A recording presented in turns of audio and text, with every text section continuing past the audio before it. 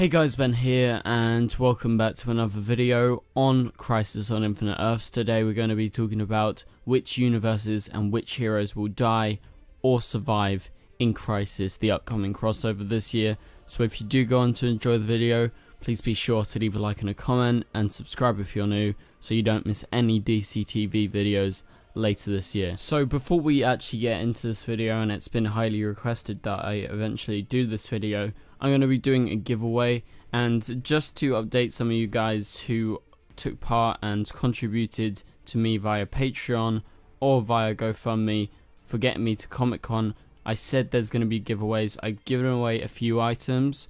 I've got a whole bunch more I'm sorting out right now, so it's going to be all sent out very soon, probably in the next week or so, but I'm currently going to be away for this weekend, so that's why I haven't officially announced any of the giveaway winners yet, but that will come in the next few days, so don't worry about that. I haven't forgotten about all of that. I bought loads of stuff from Comic Con to give to you guys who helped me, just as a big thank you. But for this specific video, and I guess if I make any videos in the next few days, if any news or anything interesting comes up, I'm going to be doing a special giveaway, and this giveaway is going to be for Crisis on Earth X on DVD. That's out right now, so I can send that ASAP, so in the next few days.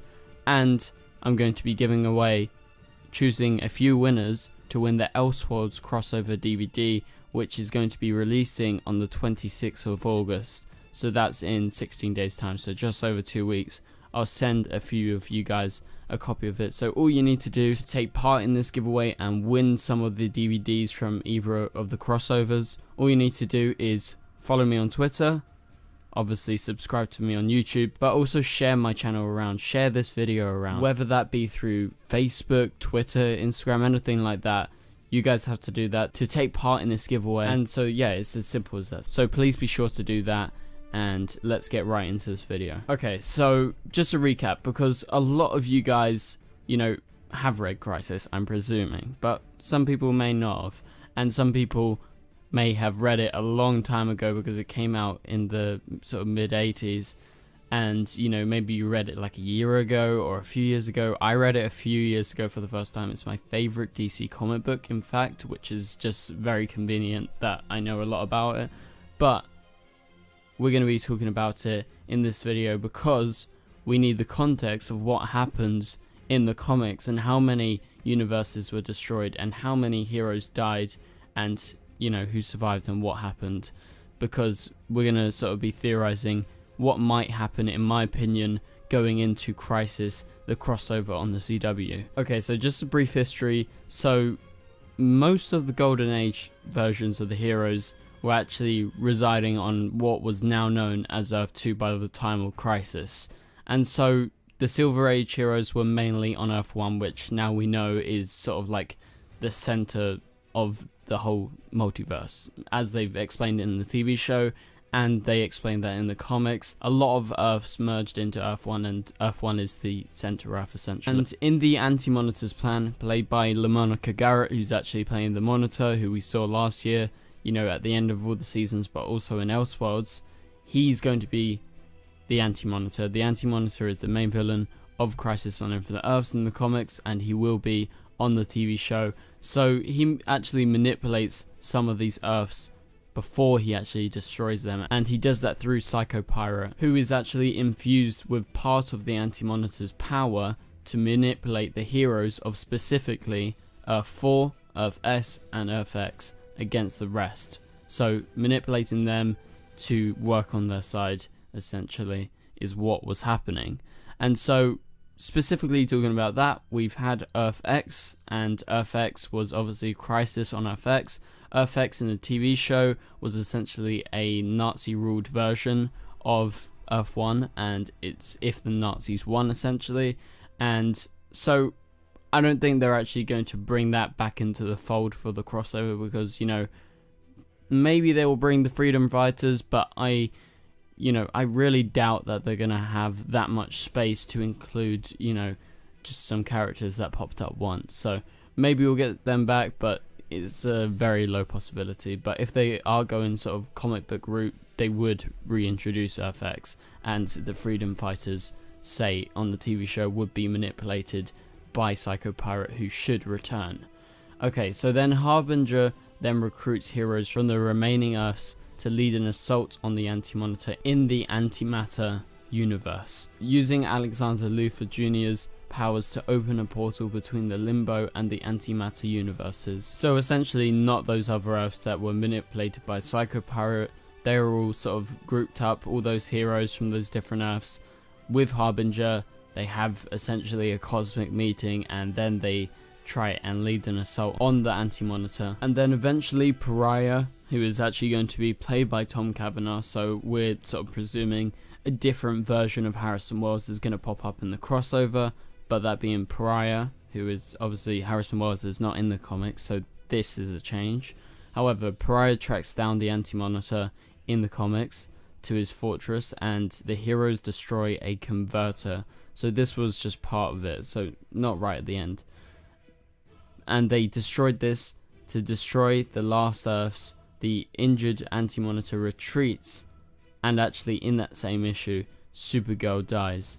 So the last 5 Earths, there's only, barely any of the Earths left, because by the end, many Earths died, so they got destroyed, and some Earths survived, and 5 Earths actually merged together into a single shared universe from the comics. So I believe that in the TV show version, I think they're going to destroy lots of Earths.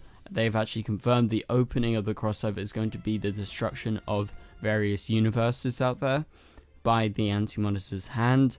And so looking forward to that, seeing how they actually present it in a very nice way. But so in the TV show, I expect so they will combine a few Earths, they will, merge. I think in terms of what they will actually do in terms of the Earths we've seen already, I think Earth 1 is obviously fine.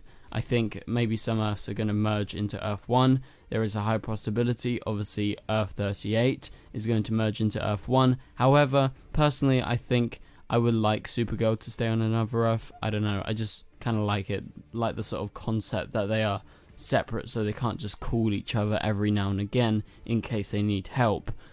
But I think the fact that, we've got Earth 2, we've got Earth 3, we've seen, Earth 18 and all these other Earths, including the ones from Harrison Wells, all these different versions. I think we could see them, at least 5 of them merging with Earth 1. I would say Earth 3 is a high candidate, and I think Earth 2 is a high candidate because, we've seen quite a bit of Earth 2 and a little bit of Earth 3. And we know, sort of the context and the background of Earth 3 as well. And I think we will see the return of some familiar faces in terms of, those Earths that we're going to revisit. So in terms of hero deaths, hundreds of characters died in Crisis on Infinite Earths in the comics. So how will they translate that into the TV show? Well, I think obviously you have the sort of big characters that die, most notably Supergirl and the Flash. They die in the comics, and it just so happens our TV shows are Supergirl and the Flash. And obviously we got that teaser with Arrow potentially dying, with Oliver, sacrificing himself essentially in Crisis and potentially disappearing.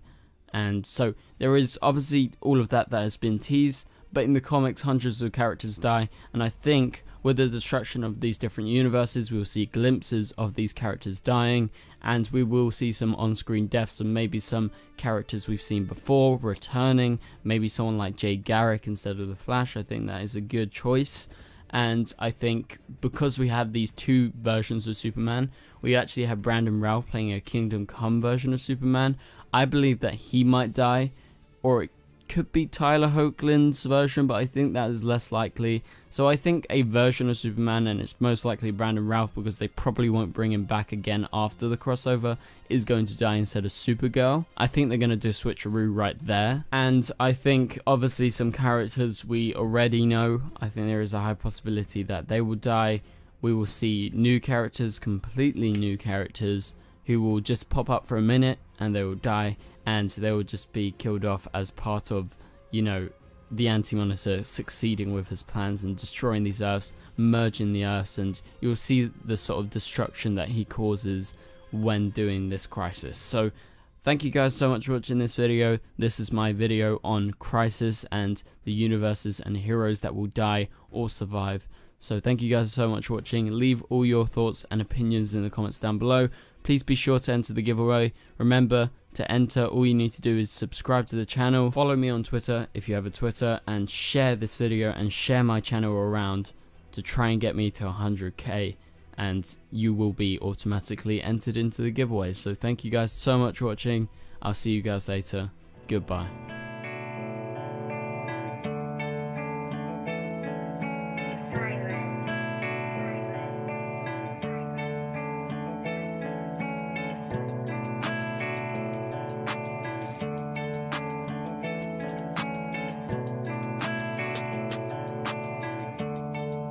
I see red.